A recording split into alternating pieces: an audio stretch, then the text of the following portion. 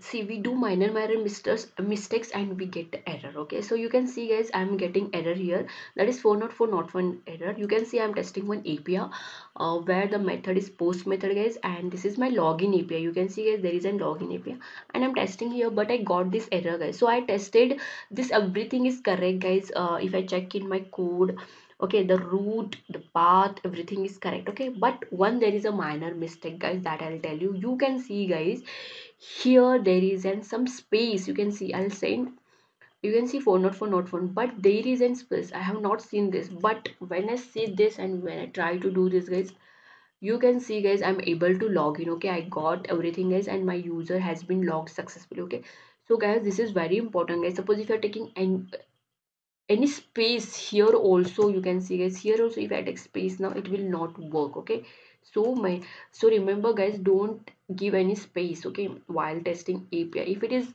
URL, now there should be not space, whatever the path is there, that you need to give, but don't give any space. Okay, so I hope guys you got this. If you want more videos like this, then don't forget to like, share, subscribe to my channel. Thank you so much guys.